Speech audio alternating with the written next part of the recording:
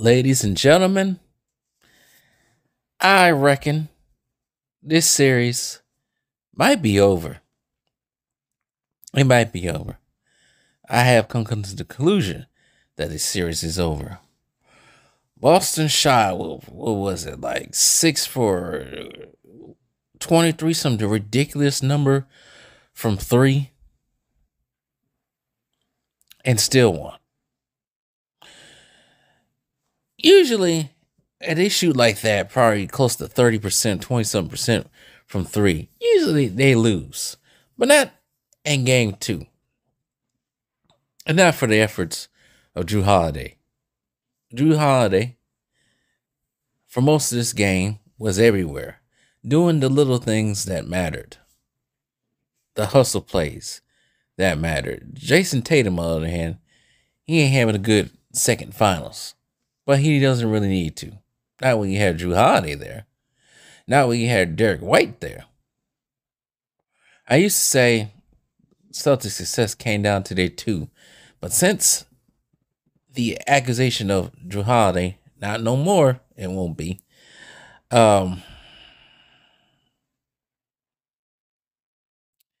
Yeah, I think the series is over. Kyrie, I don't know what's going on with him. People are saying that the crowd is bothering him, but I don't think it is. He lost this team at home in Dallas, so that can't be the issue of the crowd bothering him. Only thing you can say that's bothering him is getting into his head too much. He's doing too much. He ain't showing no aggression out there.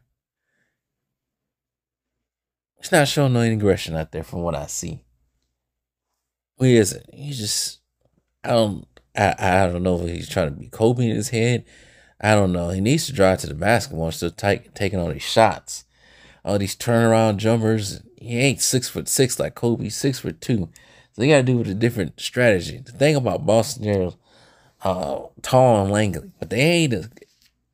They're not very athletic, with the exception of two people probably, or a couple players.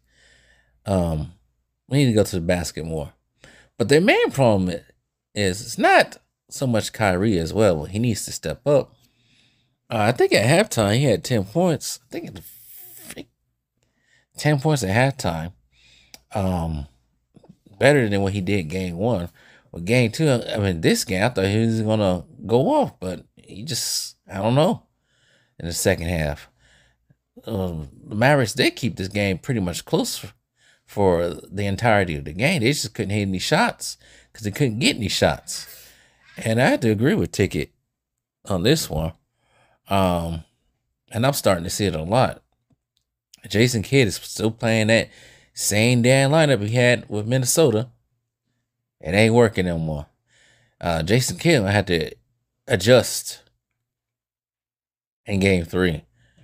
And yeah, Tim Hardaway Jr. needs to come off and play. But I heard also maybe the reason why Jason Kidd ain't playing, because I always forgot about this in my Jason Kidd video. The Jason Kidd does tend to hold grudges towards some players, which he did with Christian Wood the year before and did not play him.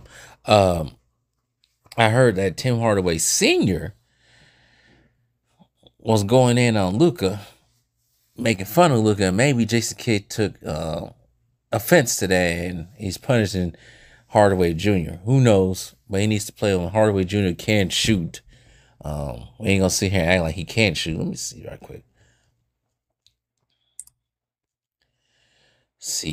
quick. I also want to make another observation in a different video. And I might have said it in some of y'all might have seen it in the community tab, but it has to be said because somebody gonna need to learn a lesson after this finals is over. And he ain't playing right now. He at home watching. See, Tim Hardaway Jr.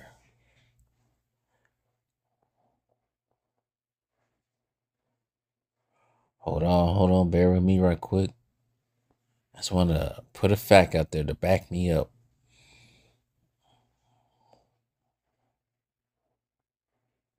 see here. I hate when I can't find stuff.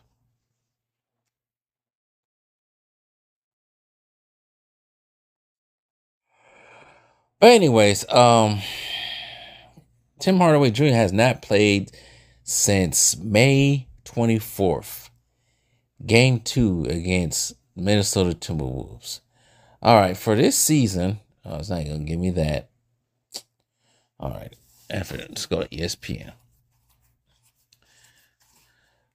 For this season alone, Tim Hardaway is averaging 14 points, shooting 40% from the field. He's shooting against Boston. He's a 54% shooter, but that's two games played this season. For the regular season and postseason, in 11 games this postseason, he shot 30% from the field. Regular season, he shot 35% from the field. It's a all right shooter, but they need to put him in there because Derrick Jones Jr. ain't getting it done. PJ Washington ain't getting it done. And yes, that was a foul towards the end of the game. PJ Washington tried to do that dunk. He ain't getting it done. There's got to be some shakeups. They're sending too many double teams to Luka. Luka is out there putting 30, but that ain't working. It's playing into the hands of the Boston Celtics. It is. So he needs to play him more. But we'll see what happens. Kyrie needs to step up. The role players are doing what they're supposed to be doing. Daniel Gafford is out there doing what he's supposed to be doing. But some changes are going to need to be done offensively.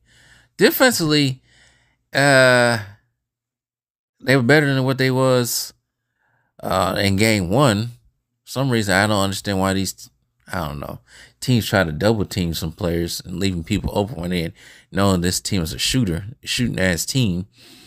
But you gotta give credit to Drew Holiday.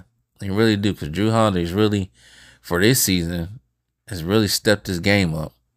And it's very unfortunate that has happened. But I'm going to wait for another video to talk about that more, because some things need to be said. What was I going to say?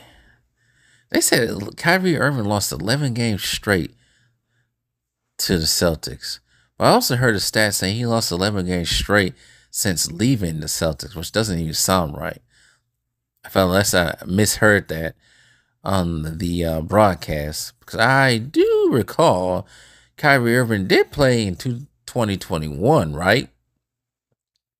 Against Boston in the first round, and they beat Boston in 5 games. So maybe I did hear that wrong.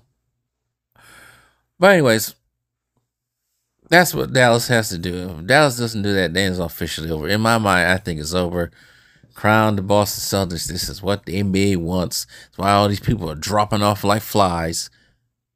Now Luka's playing with the injury. I do have to give props for Luka playing through these injuries, though. But this is what they wanted. They needed the Celtics to win, and all these other legendary teams winning, and the Warriors winning, Lakers winning. Spurs have won. It hasn't been in 10 years, but Spurs have won. And even the Bucks winning. Even the Nuggets getting down it. They needed the Celtics to win this one. Then again, I can't really say that because the Knicks haven't won in 50 years. So who knows? But anyways, in my opinion, I think the series is over. So eventually, pretty soon, I have to make another meme of LeBron with all the players that have won on his watch. But anyways, tell me what you guys think.